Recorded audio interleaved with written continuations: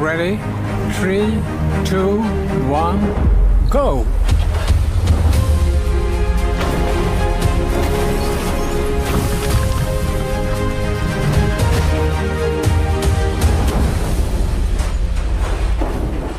Today we have dropped 10 cars from 30 meters from a crane.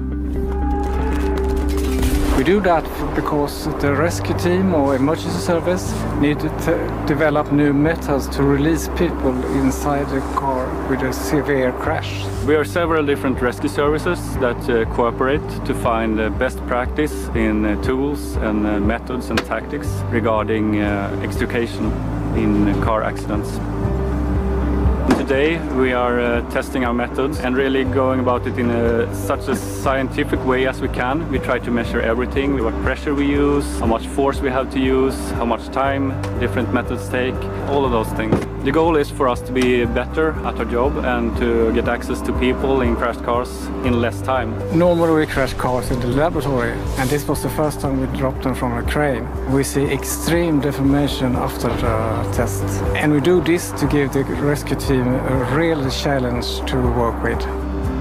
There are some different scenarios where we do extrications in modern cars. For instance, when a car hits a larger vehicle, or when we have accidents in very high speed, or when we have situations where a car is hit where there are no crumple zones, for instance like the T-bone accident.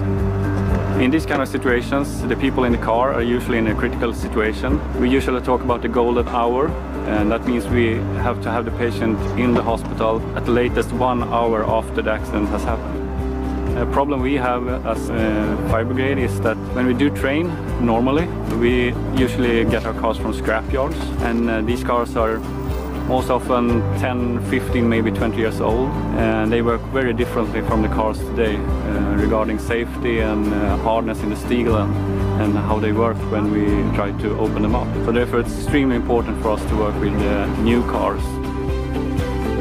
Our work here will end up in a report, and that's not just for us who is working here today. It will hopefully be used all over Sweden and possibly internationally too. The reason that we work close together is because we have the same goal, and that's to have safe roads.